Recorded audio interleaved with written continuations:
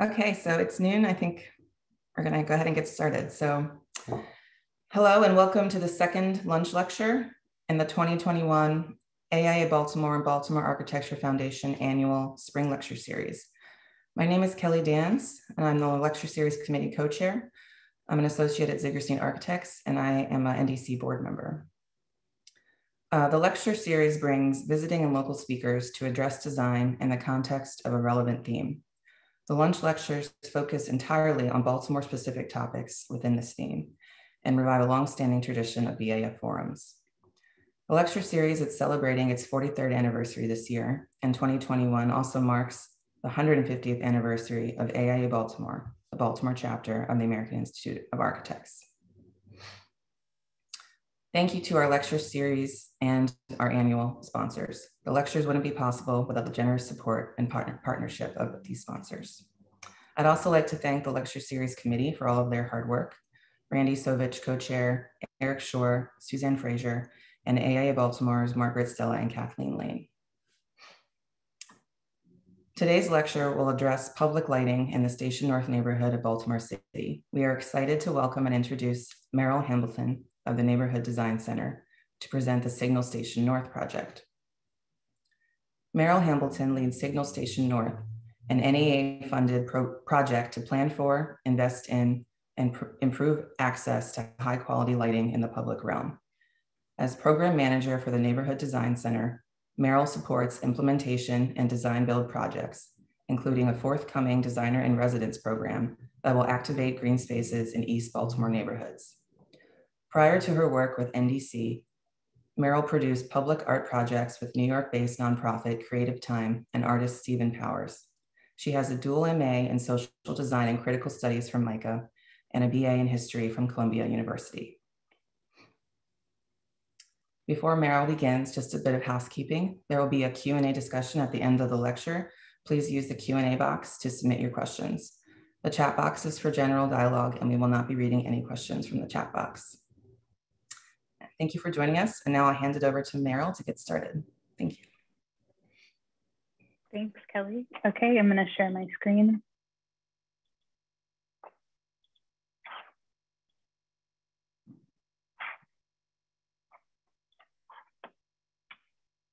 Can everyone see that all right? I don't know. I can't see many people, so. You can see it. Okay, great. Wonderful. Well, good afternoon, everyone. Thank you, Kelly and AIA Baltimore, for inviting the Neighborhood Design Center to be here today. And thanks to everybody who's here in attendance. I hope I can entertain you during your lunch break and raise some interesting questions. Before I start, I also want to just thank my team. I wanted to thank my colleagues at the Neighborhood Design Center and the Central Baltimore Partnership, and also the Signal team, Flux Studio, Bruce Willen, Pickle, Kayla Ostro, Maura Dwyer, and Ruby Waldo. This project really is the collective work of over a year and a half, and everything I'm going to share today was produced in close collaboration. Finally, and especially thanks to the neighbors of Station North for welcoming us in to work with you in your neighborhoods and for generously sharing your experiences, memories, and ideas around light. As Kelly mentioned, today I'm going to be sharing the Signal Station North, a project centered on planning and advocacy for lighting. Sorry, I'm getting chat notifications. A project centered on planning and advocacy for lighting in the public realm of the Arts District that began in July of 2019 and will conclude this summer. It's a project led by the Neighborhood Design Center alongside many others. NDC, which I'm sure is familiar to many of you, is an organization that was founded in Baltimore in 1968 and that has been partnering with communities to envision and build great public spaces ever since. Before I jump into the details of the project, I'm just going to set the tone a little bit and get us thinking about light. To that end, I hope you'll indulge me as I start us off with an excerpt from an Elizabeth Bishop poem called Memory of Baltimore, which I will read to you. We passed through about 6 o'clock and avoided downtown Baltimore, just before dark one spring evening, some trick of sunset where all the row houses looked lavender. Only overhead the lights came on, clear bulbs, huge imitation diamonds in white frills, delicately bright in the long rose light, light after diamond, after diamond, after diamond. I like this poem partially because it's about Baltimore and light, but also because it captures the singular nature of sunset in Baltimore and this fleeting moment between the end of daylight and the start of evening when the streetlights come on. The infrastructure of public light in Baltimore can sometimes look like imitation diamonds, or like setting suns, or give no light at all. And the nighttime environment has many sources of light beyond the public lighting infrastructure: parking lots, parks, storefronts, living rooms. Light is a part of the public realm that we often overlook. It's most evident in its absence, or as I think our lighting designer Glenn Schramm might say, in its overabundance. Light supports our experience in public space in ways obvious, it lights our way, and less obvious. It helps us keep time. It serves as a guidepost. It creates a sense of place. And just as light can welcome us in, it can also keep us out. You may recognize this as a diesel-powered tower floodlight on Greenmount Avenue, just north of the northern boundary of the Arts District. These are lights that are often used to mark crime scenes, and sometimes they're used to provide supplemental lighting when the existing light infrastructure is insufficient. Light can make us feel alert, focused, wary, or assured, calm, invited. What are your memories of light?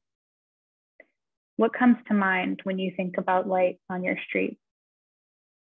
What is your experience of light in Baltimore? These were the questions that rooted our thinking as we began work on Signal Station North, a project designed to plan for high quality creative lighting in the public spaces of Station North, to implement projects that demonstrate the recommendations of that lighting plan, and to create tools for community members to better advocate for high quality lighting in their places. Typically at the Neighborhood Design Center, community groups approach us with an idea for a project in their place, be it a park, vacant lot, streetscape, or schoolyard. Signal's a little bit different. Though we had heard over and over that lighting was an area of concern for community partners, we'd never had a partner bring us a project focused on light. But we knew that a light planning project could meet community needs. In addition to the interest articulated by communities over the years, we knew that each of the neighborhoods of Station North, Charles North, Greenmount West, and Barclay had pursued lighting investment on their own. Also in 2018, the Neighborhood Design Center led a public space planning process for the Station North Arts District. And a block audit from that process identified lighting as one of the top 3 areas of infrastructure in need of investment. With support from the National Endowment for the Arts, Our Town program, and the Central Baltimore Partnership, BOPA, the Mayor's Office, and many others, we began planning and research in the fall of 2019. Though we initiated the project with the Charles North Community Association, we've since made connections with the Greenmount West and Greater Greenmount Community Association as well.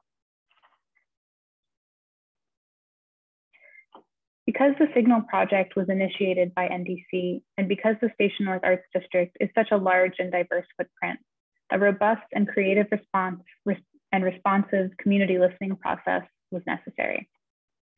Our project began in 2019 with listening, and we've continued to listen along the way through community gatherings, surveys, site visits, one-on-one conversations, and neighborhood workshops. Today, I'm going to share some of these approaches to listening and what we've learned from each.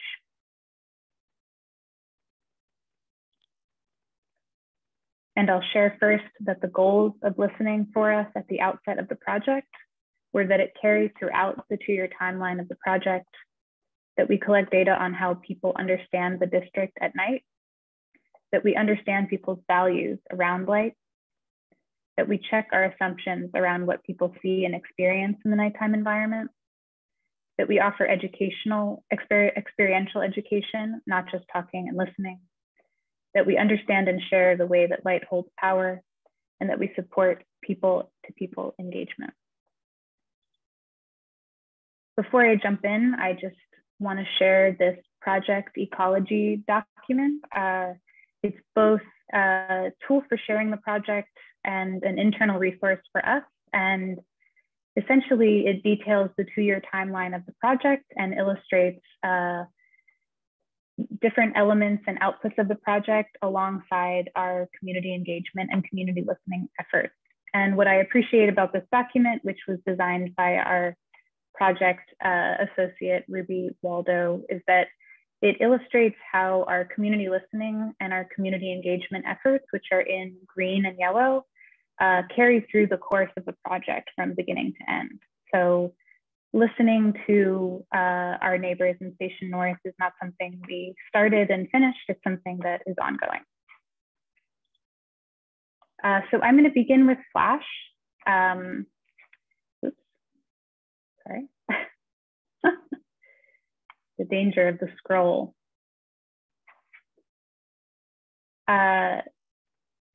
Flash was an event that we hosted at the outset of the Signal project.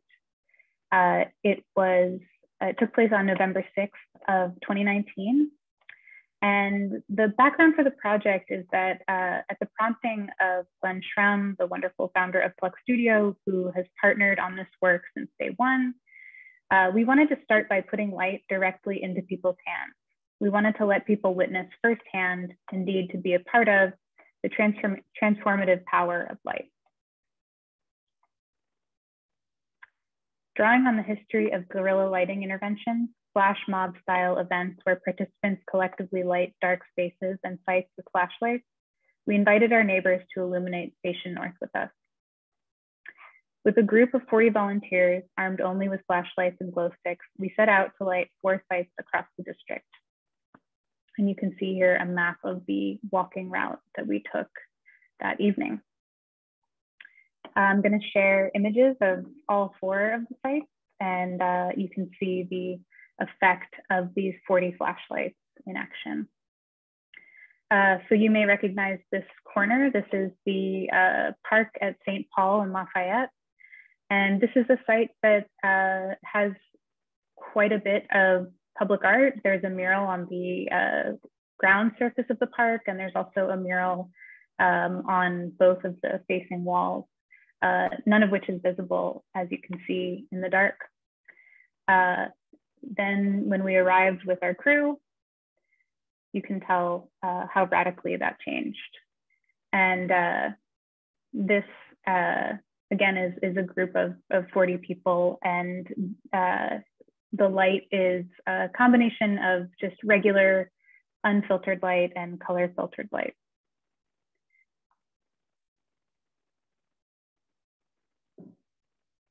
Our next stop was the median on North Avenue. You can see we caught it right before it became a home for some trees. So we were able to stand in this median, and this site we selected because we wanted to illustrate how light interventions, possibly a light-based art, could transform the streetscape. So we asked our group of 40 to move into the median and begin to shine their light.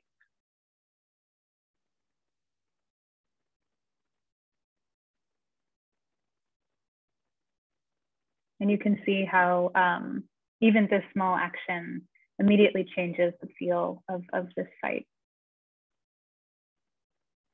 Our third stop was the Seventh Baptist Church on St. Paul and North Avenue. A beautiful building. I'm sure many of you who are architects can appreciate what is unique about this space and what deserves to be honored here. And you can see that at night, again, the majority of the church is really completely in the dark, in spite of the relatively bright street lighting on this south-facing wall. And once we lit it up, you can see how dramatically it highlights all of the architecture of the building, including the very top spire there, which we were excited to be able to hit with one of our high-powered flashlights. This was a site that people were in the neighborhood particularly were really excited about and excited to see this church honored with beautiful light. Our final site was the North Avenue Market, a little bit brighter than some of the others, but you can see these really interesting cupolas at the top are pretty dark, and that, you know, generally there's not a lot of action happening here in terms of lighting. So we brought some color as well as light to this site. You can see we actually managed to get a few brave volunteers to scramble up the ladders into the cupolas to light them up.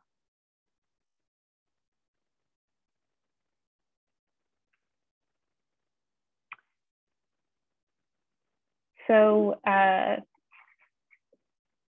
one piece of the event was not only demonstrating the impact of light, but also creating a moment for our volunteers and sort of creating a sense of community grounded in light. Since we had to advance en masse through the district in order to light the selected sites, we thought we would turn it into a bit of a parade. Drawing on New Orleans style second line tradition, we hired the incredible local brass band AIA to march and play alongside us as we moved from site to site. I'm gonna try to play a video here.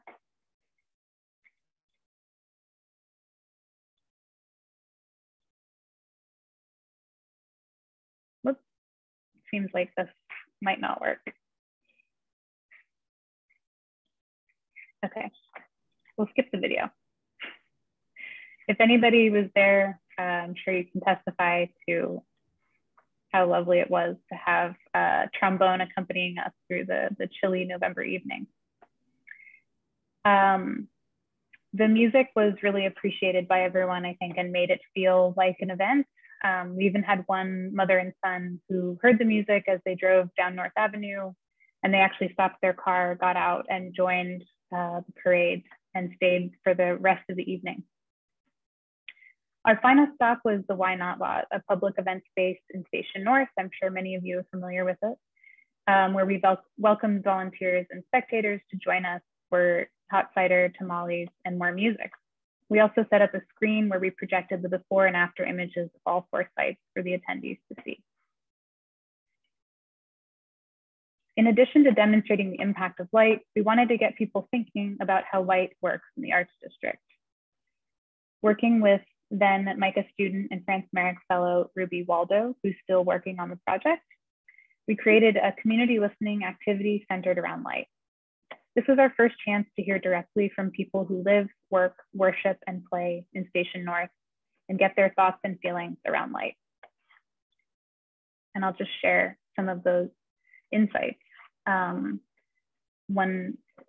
These sort of ranged from the emotional, remembering a sunset in Accra, and the norm of turning your porch light on to supplement city light, to the more practical. We need pedestrian lighting, we need street lighting, and I'm used to some very dark spots.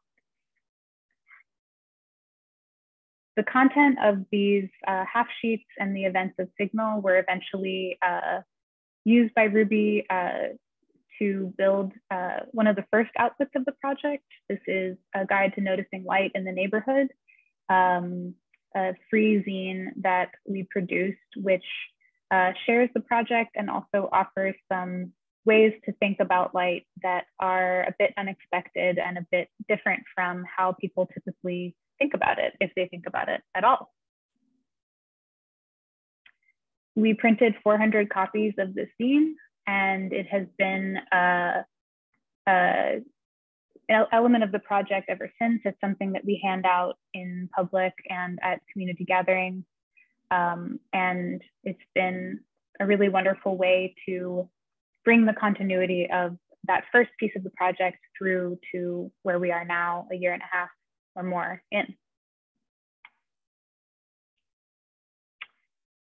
So shifting away from Flash, I'm going to talk a little bit about our analysis and how community listening informed this process. Following the flash event, we moved into the data collection period of the project. This was centered on two main activities: an analysis of current lighting conditions in the district and a mapping exercise to help us understand people's experience of the nighttime environment. Flux Studio conducted the lighting analysis and NDC led the mapping interviews, but critically, both efforts were informed by the other. I'll start by sharing the lighting analysis, and I would recommend eventually hearing this firsthand from Glenn and Laura, who did all of this wonderful work, but I will try to do it justice. So back in 2020, Flux Studio took stock of current lighting and facade lighting conditions in the district, identifying trends, problem areas, and opportunities. Throughout the survey, Flux focused in particular on the pedestrian experience. And I'm going to quickly talk through the existing light fixtures in the district, light color, light and shadow, glare, and facade lighting.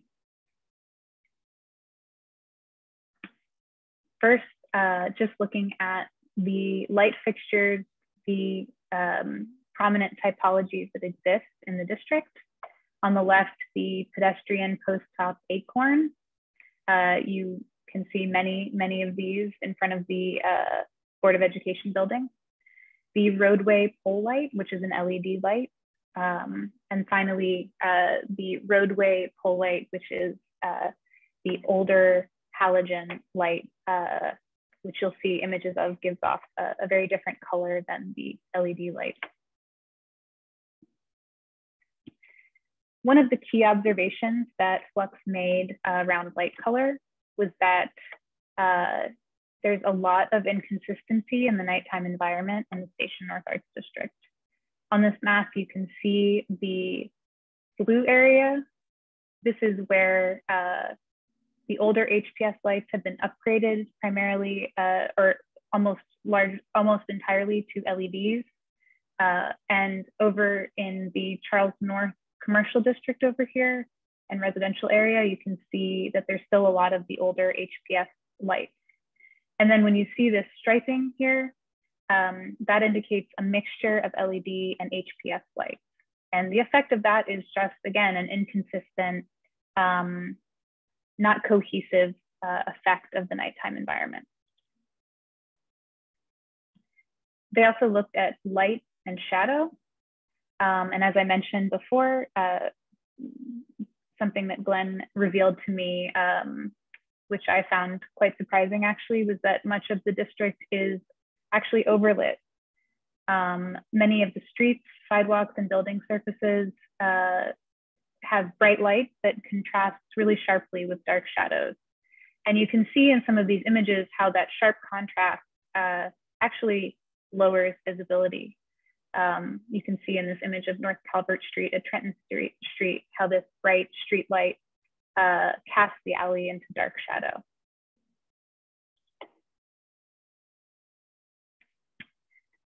Glare, another effect of extreme brightness or overlighting. You can see here how many of the lights in the district emit really bright, harsh light that can be difficult to see things in the surrounding area. And finally, they looked at facade lighting. You can see on the left here at Guilford Apartments that there are working fixtures on the North Avenue side of the building, but that the fixtures that run down Guilford have actually been turned off because there's so much light spill from lights in the surrounding area that there's just no need for additional lighting here. You can see the Walbert. This is a building that does have some facade lighting, but that it's a bit inconsistent and doesn't necessarily highlight the building in a beautiful way. And then finally, looking at another example, the Parkway Theater, you can see how this facade is actually a bit darker, but that it's lit rather than intense facade lighting by the light spill from inside the building, which adds a feeling of sort of activity and liveliness to the sidewalk and the surrounding area. So we wanted to understand how these current conditions that Flux identified map onto the ways that people actually use the district at night. So working with Flux, myself, Maura, and Ruby, and with the support of the NDC staff, we worked to develop a mapping tool that was designed to document users' experiences of the district after dark.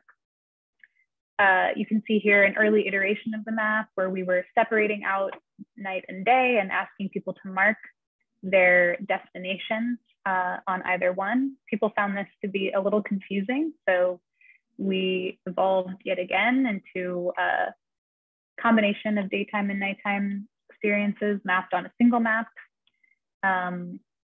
This was also a bit challenging for people, and we landed on a final iteration that was sort of a combination of the previous two. But the goal of these maps was that we asked participants about their nighttime destinations, the routes that they take to and from those destinations, and their relative comfort levels on those routes and at those destinations. Later, we decided to add a question about desired routes that people would like to take, but choose not to because of feelings of discomfort. This exercise was originally intended to be conducted in person in a facilitated group setting. We'd actually scheduled a series of meetings for this purpose, and we were able to host one with Safe Haven Center on Charles Street before mid-March, when COVID made it necessary to end all in-person engagement. So our plan to have hundreds of mapping exercises in big group events with snacks and social time did not happen. So at that moment, we paused. We asked ourselves whether it would be effective or ethical to continue the engagement process. And after about a week's consideration, we pivoted to a one-on-one telephone interview model. And you can see the script that we developed for this telephone interview here. In this version of the conversation, the NDC team interviewed folks about their experiences in the nighttime environment, and then we actually marked up the maps ourselves. And what we found that not only was this a decent compromise, but in fact, it yielded much richer conversations, insights, and values. I'll say that when we did do the one workshop in person, in addition to folks feeling a little confused about how to mark their routes on the map, we found that there were lots of side conversations happening about why people didn't go to certain places or why they didn't take certain routes, and that was actually what we wanted to capture. And we were missing all of it because we were running around trying to help people figure out whether to use a dotted line or a straight line. So this COVID-induced sort of shift actually was a benefit to the project in the sense that it pushed us to this telephone style one-on-one interview. One challenge that we encountered with the telephone interview, however, was that whereas with an in-person meeting, we were able to set up time with individual interest groups or institutions or host series of public meetings that anybody could come in for. With the phone model, we just had to reach out to people whose numbers we had. So we started out with the list of people who had signed up who were interested in the Signal project. And we also asked the community association we included people who had signed up during meetings at community associations. And we started using a phone tree system where we asked people to share other people they thought might want to do the interview. But we found at a certain point that we were getting sort of ricocheted back to the same group of people that we had been in touch with initially. And we needed to push outside of that. So we took a couple of approaches. We printed a paper card, which we distributed throughout Charles North, Barclay, and Greenmount West on a selection of different blocks. And we also opted to offer compensation. We did this as an acknowledgement of people's time and expertise. We offered a tiered system, and we also offered the option to waive it. So you could either take nothing, take $10, or take $20 for the interview. And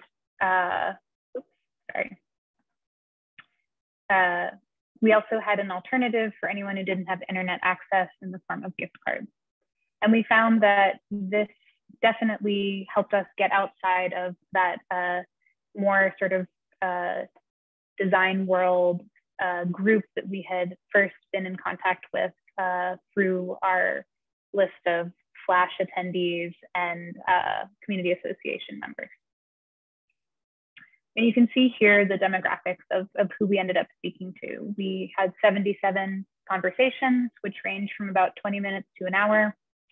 And we talked to a decent range of people, although we felt, even after our efforts to kind of broaden our reach, that we still weren't quite reaching as diverse an audience as we wanted. And we made it a goal to come back around with additional engagement efforts following the mapping exercise.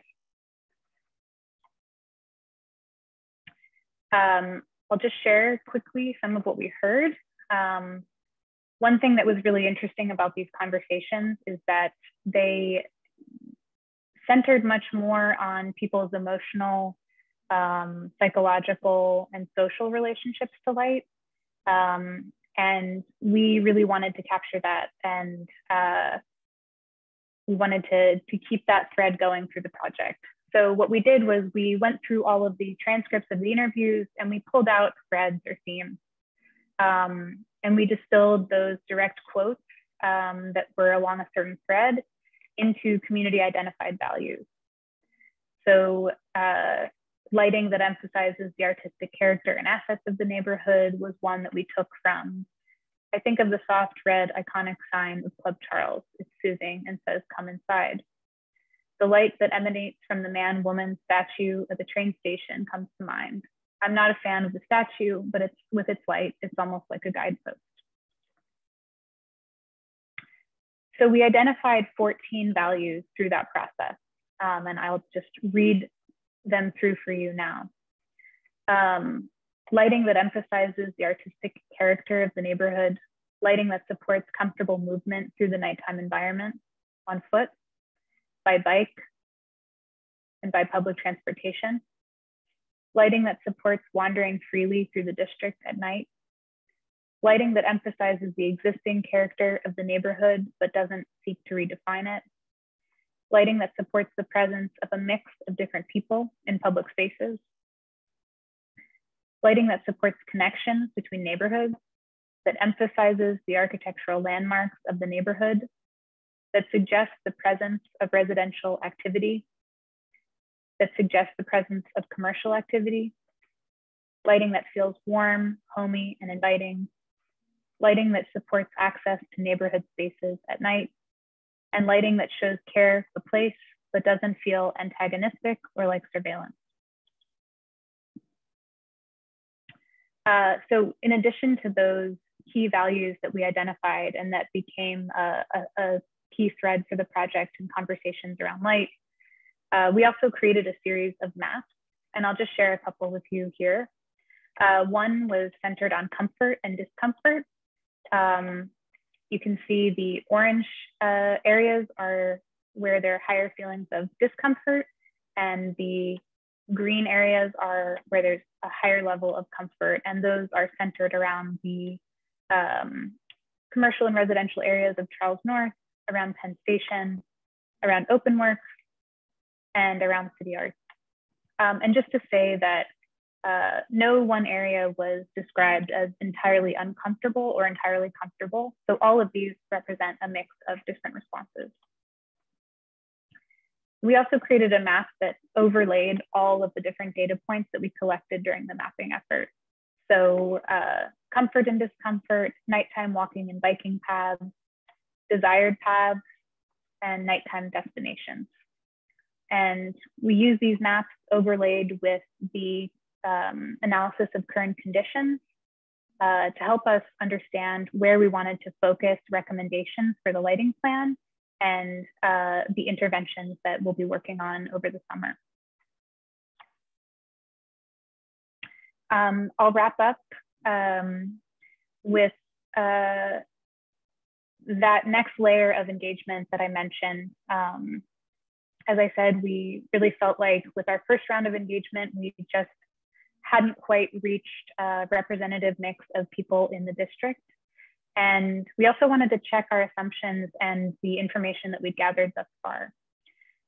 So to do that, we printed out our 14 values, laminated them, bought lots of hand sanitizer and various sprays and brought them out into the world. We ended up hosting 7 tabling sessions that were between 2 and 4 hours each in different areas of the district. And we talked to, I want to say another 60 or so people through this process. So we had lots of conversations, and essentially we asked people to react to the values that we had identified during the previous effort and tell us what they thought.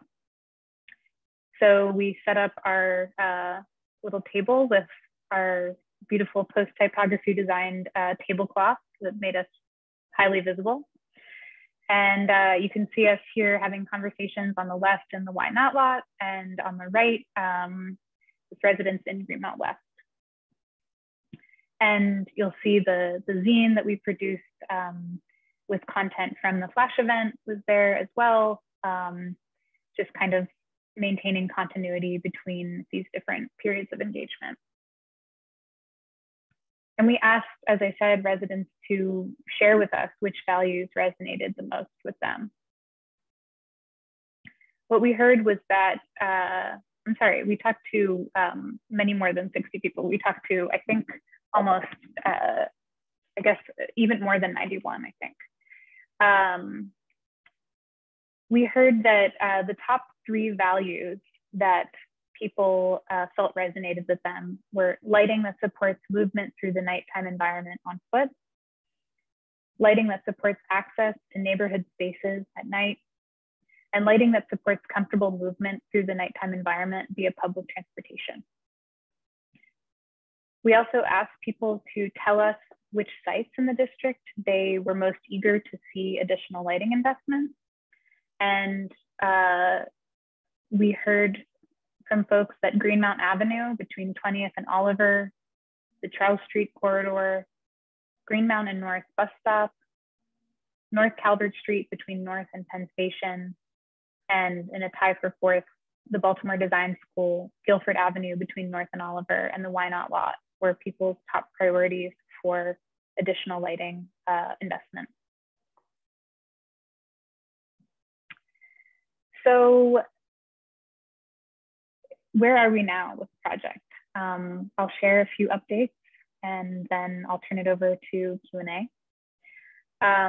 We are currently in the process of finalizing the lighting plan. We're also working on finalizing sites and design for a handful of recommendations from the plan that we'll be installing in the next few months. We're sharing our work, and of course, we're still listening. This is an image of a project test that we did a couple of weeks ago. This is me and Glenn from Flux. This is a photo that Bruce Willen took. This is a project that came out of the engagement and analysis called Light Galleries, where we will be installing a series of 3 high-powered projectors throughout the district, which will project curated art onto blank walls, and also use light to create community spaces. So going back to that value, light that opens access to neighborhood spaces. This is an image, again, with our table and tablecloth from a site visit that we did at the Wonderground in Greenmount West. You can see the design team from Pickle here, as well as some residents. The Pickle team is working with residents of Greenmount West to come up with a creative lighting intervention for the Wonderground. We just had our first co-design session for that last week, where we actually had residents joining a shared board and drawing on site plans, and it was really exciting. And then finally, we're working on some advocacy tools and workshops. And this is a draft of an illustration that we're working on, which will help people in the district understand how best to report an outed streetlight, and also how to navigate advocating for more lighting investment or infrastructure in their place. So we conducted interviews with the lighting folks at DOT and also BG&E, and these in-depth interviews led to a deeper understanding of what these processes look like that we're hoping we can make more transparent and more accessible to people in Station North and throughout the city. So I'll leave it at that. I think I'm a little over 40 minutes, so thank you all for listening to me for so long, and I hope I can answer any questions that you have. Great, thank you so much, Meryl. This is a really great presentation and such a cool project. So we're gonna do a little Q&A in 20 minutes or 15 minutes we have left. And I have a question to start off with. Can you talk a little bit more about the interventions or the solutions that you're gonna be implementing? Sure. So there are 3 types of projects that we will be implementing from the recommendations. One that I showed you is the Light Galleries intervention. This is a project that Bruce Willen initially conceived of that, as I mentioned, uses high-powered projectors to cast. You can see in my final image here, you can do a range of things with these projectors, from images to text.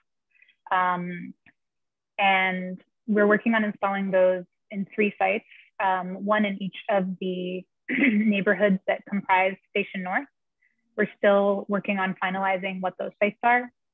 So I can't say with certainty where they'll be, but we're in conversation with all of the respective communities about where they'll go, and hopefully we'll have updates on our website soon. Another project is called Modular Light Fixtures. This is a really beautiful sort of pixelated light installation that I don't have a handy picture of, but will essentially be applying a sort of scattering of rainbow lights across the back wall and side wall of the Save-A-Lot building on Maryland and 20th. This was an area that we heard over and over felt dark and uncomfortable to residents, particularly a lot of the senior residents living at the J. Van Story building, which is right at that corner. And then finally, the third project is the one that Pickle's working on now. So that effort was sort of needed to be a little bit more customized to the Wonderground space. And so we don't yet know what form it will take, but we've had lots of interesting conversations about illuminated greenhouses and lit up corridors and all sorts of things. Yeah, that's really exciting. Can't wait to see it. Okay, so we have a couple questions in the Q&A box. Okay, so I'm just going to read this out. So someone says, I'm a member of St. Mark's Lutheran Church, or sorry, St. Mark's Lutheran on the corner of 20th and St. Paul. He was wondering if anyone from the congregation could be included in the future in terms of community engagement. Absolutely. I will take your name down, Brad. If you want to share your email to me in the chat, I will take note of it and be sure to be in touch. Thanks for being here. Okay, and the next question is, did we see this right, that the older yellow HPS lighting is seen as more comfortable than the new whiter LED lighting? That's an interesting question. I have heard a range of responses on that. I think some people prefer the softer, more yellow-orange quality of light, and other people feel that it's makes them feel unsafe, like it's not offering enough light. So people's perceptions of light color definitely vary. I will say that I didn't share a slide that deals with color rendering. And one thing to note about the HPS lights is that they tend to flatten the color of the environment. So it can be hard to see variation in color when the HPS lights are the only thing illuminating a space. But on the other side, as you saw, the really bright LEDs can make it hard to see for other reasons too. Mm-hmm. Yeah, that's interesting. Okay. Okay, so next question. We know that light pollution is a problem, and that's getting some attention in cities as well. Do you have thoughts on how to balance welcoming lighting and light pollution? That's a great question, and that has come up throughout the project. We've had lots of conversations where people are concerned about adding additional lighting and the effect that it might have on bird migration and the ability to see the stars at night, things like that. I can't offer any specific sort of best practices or recommendations off the top of my head, but I will say that I know Glenn has thought a lot about this, the lighting designer we're working with, and it's something that we're definitely taking into account with this project. We're actually hoping to be in touch with a guy in the neighborhood who's working on bird migration issues, and we definitely want to include that at least in the final plan to offer some best practices around lighting and wildlife and you know, the nightscape. That's great. Yeah, I think that's the question that came in. Will there be coordination of the efforts with Lights Out Baltimore, which works to protect migrating birds from the effects of urban lighting? Yes, definitely. Cool. Okay. Someone is curious about the cost of the lighting projectors. Sure. I would want to double check my budget, but I believe they are $2,500. And I should say that the part of the plan for the light galleries is that we are working to assemble a steering committee with representatives from all three neighborhoods to create a framework for what the curation of those projectors looks like. And we hope that it will be a combination of curated work from, you know, outside the city or outside the country, and also a platform for local artists to share their work as well. That's cool. Yeah, so the next question is, are you planning to do any changing art productions so that people could use Station North as a street gallery walk? Yes, that is very much what we want to do.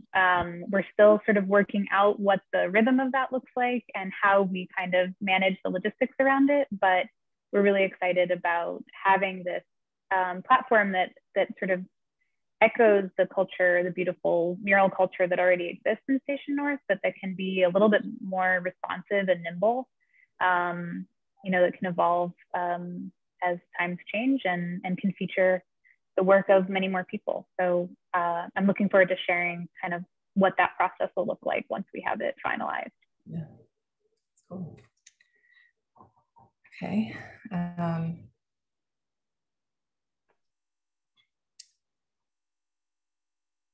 I'm just going to skip down. Is there a way to get students involved in work in this project or work like this during the summer? Wow, that's a great question. So gosh, I didn't get to tout all of the many events and happenings that will be going on related to Signal in the coming months. And I definitely encourage everyone to visit our website and our Instagram, Signal Station North and signalstationnorth.com, where we'll be posting upcoming events. But we're definitely going to have some more youth-oriented workshops. We also, this summer, separate from the Signal project, NDC is going to be leading a designer in residence program, and we are planning to do some community build days through that, which we'd love to welcome students to. So anyone who's interested is welcome to reach out to me directly about that. I'll put my email in the chat. Great. Okay, so another question. The blank walls of the Parkway addition at the corner of Charles and North were specifically designed for video projection. Is there any of that planned? Wow, I actually didn't know that that is what they were designed for, but when we were doing our site tests with the projector, we did actually shine it up on the Parkway, and I was marveling at how perfect a platform that seemed to be. So we haven't talked with the Parkway about that. Something to note about the projector that we're dealing with is that it's only for static images. It doesn't accommodate video. We would have loved to have that capability, but durable, high quality projector that can project video costs $20,000. So we couldn't quite afford it, but I hope that the Parkway does that because it would be really wonderful. Yeah, that's cool. Okay. Are there any efforts being made to get buildings to turn lights out and windows to prevent bird deaths? Will you say that one more time, Kelly? Right.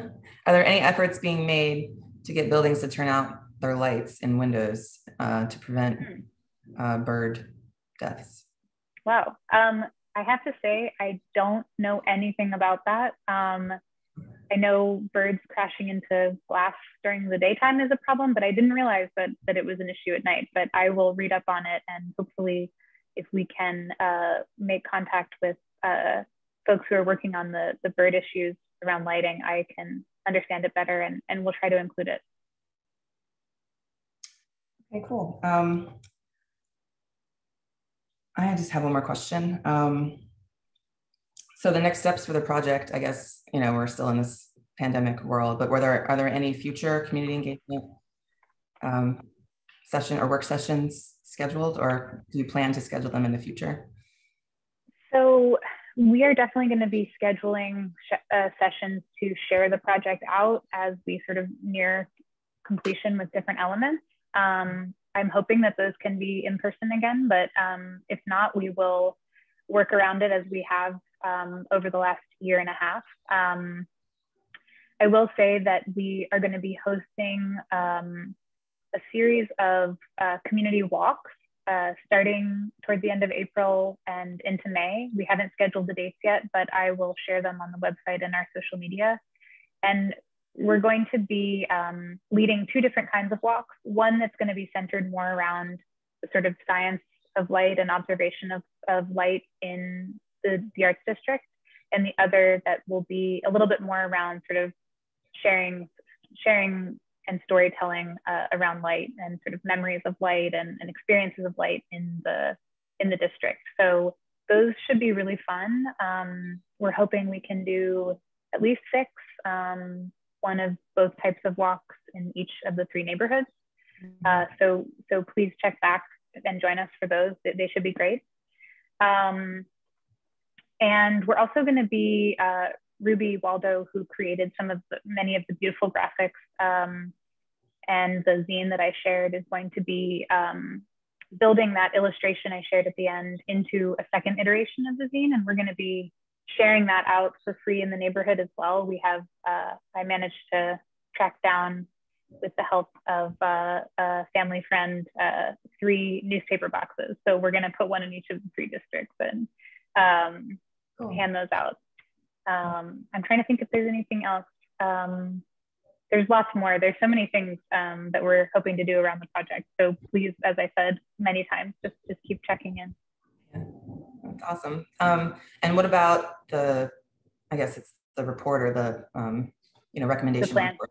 When will that be available?